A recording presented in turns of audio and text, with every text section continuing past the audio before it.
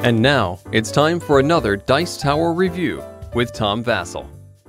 Hey folks, I'm Tom Vasel, and today we're going to be taking a look at a very anticipated game, Magic the Gathering, Arena of the Planeswalkers. This is the Magic the Gathering board game that is based on an older game called Heroscape, but has a different feel to it with some Magic the Gathering thrown in. Now, I'm going to review this two ways. In this video, if you've never played Heroscape before, or you just want to know how the game is played, this is the video to watch. If you are a Heroscape fan, then you're going to want to watch another video where I talk about the differences. But here, I'm just going to look at this as a game that you can go and buy off the shelf. Here we go.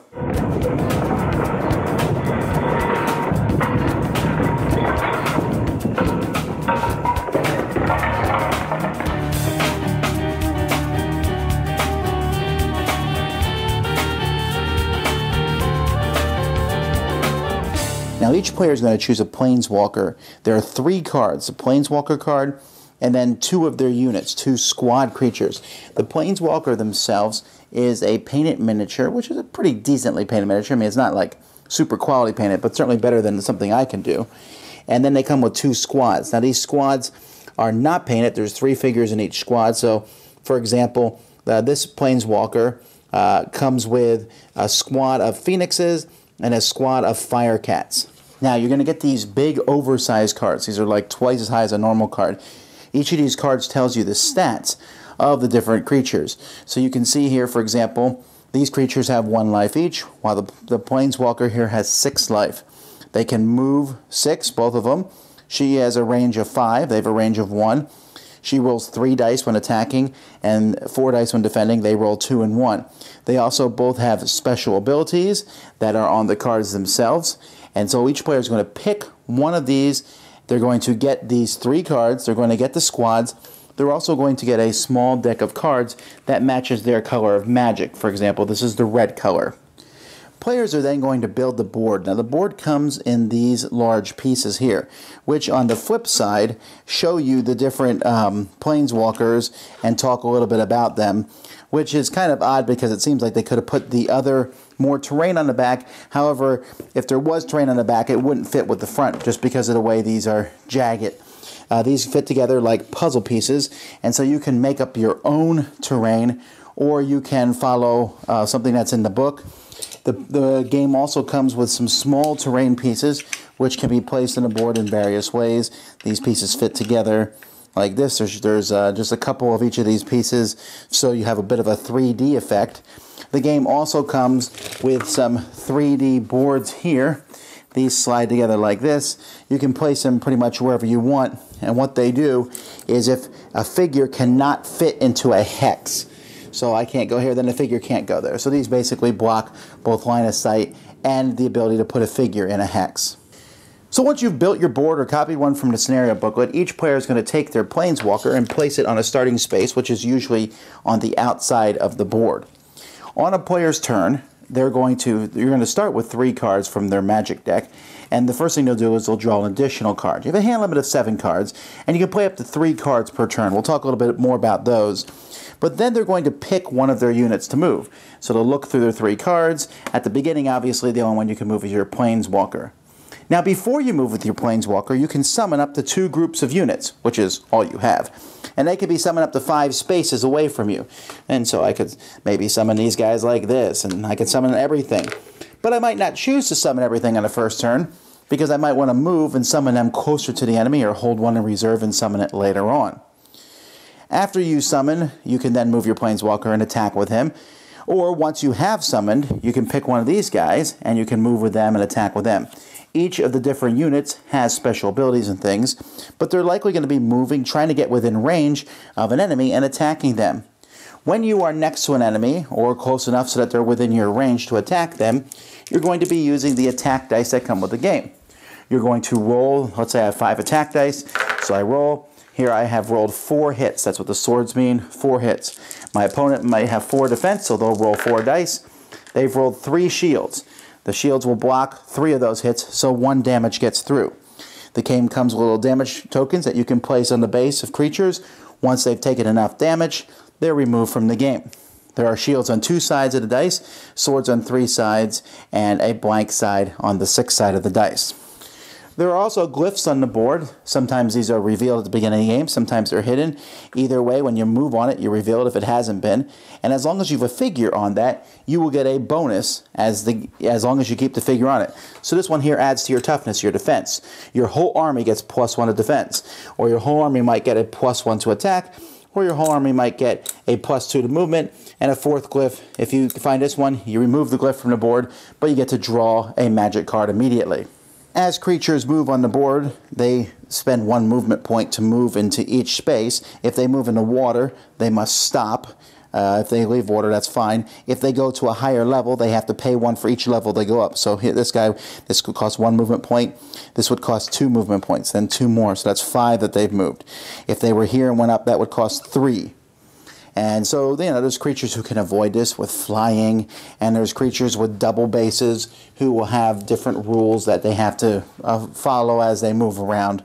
But players are going to, you can move, when you activate a unit, you can move all the pieces in that unit, you can attack with all of them, and then it goes to the next person's turn. When units take enough wounds on them, so that it reaches their wounds, their life, they are off out of the game, basically. You can't bring them back. You can't summon them again. And when someone's Planeswalker is killed, then the other Planeswalker wins the battle immediately. You can play 2 Planeswalkers on 2, or even have some sort of multi-battle, but the whole object is to kill your opponent's Planeswalker. Killing the creature stops the creatures from doing damage, but it's killing the Planeswalker that wins you the game. Alright, let's take a quick look at the 5 different colors. Chandra here from the red is a pretty interesting because they are the only Planeswalker who can attack twice. They can also basically do 1 damage to something that's within 6 away. They do have the weakest units, however the Phoenix units have a chance to come back. Whenever you play a red sorcery card, and you have at least 1 of these Phoenixes on the board, you can bring back another. They can also fly. And the Firecats, when you summon a Firecats, you can immediately attack with them, which is a very, kind of gets them out there very quickly, and they can get extra hits when they roll the swords. The green Planeswalker, green creatures that are within 4 spaces, if they get +2 range, so basically for these archers, and at the end of her turn, she can run 3 spaces.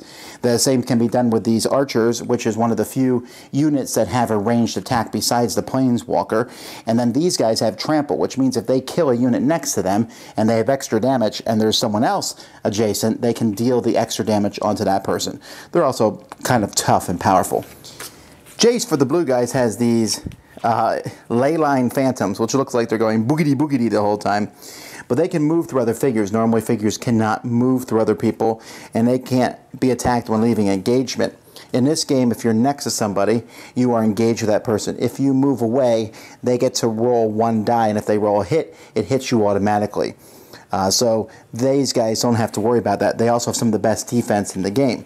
These illusionary projections are cool because Jace has the ability to switch with them at the beginning of the turn, so you can spread them out and he can move. Other than that, they're slightly weak, but they're good for getting him all over the board. He himself can actually take control of an opponent's mage. The game comes with a 20-sided die. Actually, it's a life counter. But a 20-sided die that you can roll, and if he rolls a 16 or higher when he's 4 spaces within another Planeswalker, he can take control of them and make them move and attack. He can also look at the top card of his library, the deck of cards, to see what it is each turn. The white faction is all about hand-to-hand combat, led by Gideon, who is very strong. He doesn't have any ranged attack, but he can run up there. He gets extra attack based on the number of figures he's fighting. When he defends, if he rolls extra shields over the amount of hits he's taken, they hit your opponent. He also comes with these hook masters here, who basically, when they show up, you can pick an opponent's squad that can't move next turn, so you can slow them down. And then rhinos. It's always good to have rhinos in the game. And they get +1 shield for each other rhino that's next to them, and they also have trample. Then finally, we have the color of death. Now, they're powerful because the zombies, for example, are pretty weak, but if they're all dead, you can roll that 20-sided die again. You get a 12 or higher, they come back. You also have the Reavers. Anyone who's not a zombie, who's within 2 spaces of them, get 2 less defense. And then you have the Necromancer, who She gives +1 to all zombies. They get +1 deal. And she can just basically kill somebody who has 1 or more damage markers that's within 6 spaces of her. She's very deadly. Now each player has a library of cards. Remember, you get 3 of these at the beginning of your turn, and you're going to be able to play these. There are 2 types of cards in this game. There are sorceries, and you can play those, and those will do something. For example, this one, destroy a creature you control that's adjacent to a target creature an opponent controls. You do 4 damage to that creature. Others are enchantment. This one here enchants a squad. It tells you what kind of squad. In this instance, it's a unique squad, and it's a hidden enchant, which means you put it on the squad, and when something happens that triggers it, you reveal it, and in this case, you flip this one over. When a creature in an enchanted squad is attacked by a figure, the attacking player discards a card at random. Then you get rid of this card. Other cards are enchant cards that you just play face up. And there are cards that enchant squads, and there's also cards that will enchant planeswalkers, like this one here. This one gives the enchanted planeswalker -1. So I can play this on someone else's planeswalker, and now they have 1 less attack when fighting me. Each of the decks gives the color kind of its own flavor. You already seen the black ones where they bring dead things back and cause massive damage. The blue one does stuff to your opponent that just annoys them. Like here, you can cancel a sorcery card that they played. Or you can move an enchant to somebody else. Or play a card from someone else's grave. The white ones are all about helping you out. This one here gives your squad +1 attack and +1 defense. This one, it does another similar thing to that. Or all creatures within 8 clear spaces of a white planeswalker get +2 attack. But you also, you know, there's a healing, which you would come to think of being in the white deck. The green ones can cause damage and basically make you bigger and stronger. Here, this one gives someone a +3 attack until the end of the turn, or +2 range and +1 attack. Or gives them a +3 to move. While the red will just do some straight up damage, do 3 damage to somebody else, or do 2 damage to 2 different targets.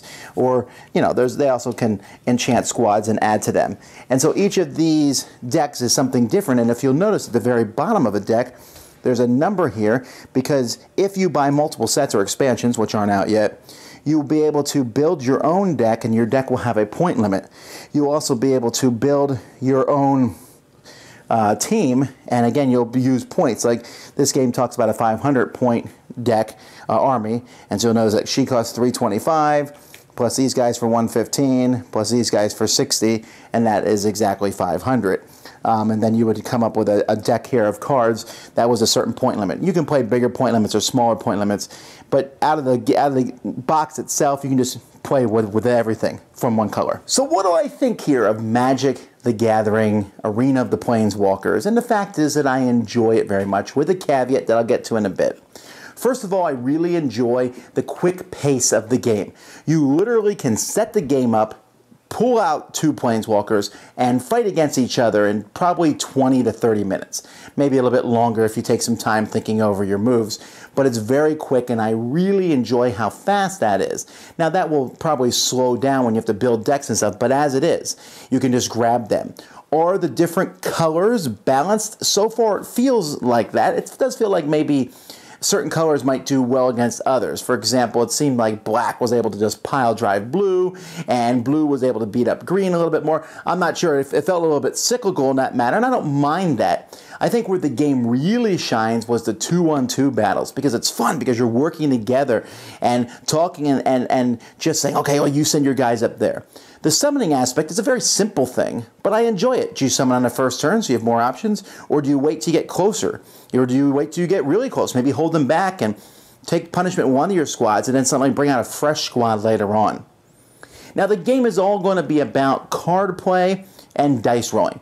Dice rolling is luck. Obviously, the luck will be mitigated by the special abilities and by, making sure that you are rolling more dice than your opponent. But there is a luck aspect. But because the game is short, I don't see that being a problem. Card play is I enjoy, because at first I think you play cards as quickly as you can, but you have to realize playing the right card at the right time is critical in this game. Playing those hidden enchantments on the right characters, seeing someone else has a hidden enchantment, and then saying, okay, how are we going to deal with that, is really intriguing, and I think it gets even more intriguing as you learn how each squad works. Now, I played with all 5 colors, and I played against all 5 colors, and I actually liked them all. I think I might like the black the best, and I don't know, but I would gladly play with any of them. The gameplay is very simple. The rolling of dice, the terrain is easy to set up. The artwork, I think, is really well done, and I think a lot of people are going to have fun with this game. But, and this is my caveat, the game is certainly set up for expansions. When you do it, you're like, ooh, there's deck building? Well, not really, because when you build armies, you can only have one of each unique thing in your squad. Every squad in this game is unique at this point. And so what that means is even if you buy multiple sets of this, you technically aren't supposed to build armies with multiple uniques. Now I will. Who cares? This is the same thing that Heroscape did when it first came out. But they are promising more and more expansions, and wow, that's going to be fun and interesting to see different builds that you can build.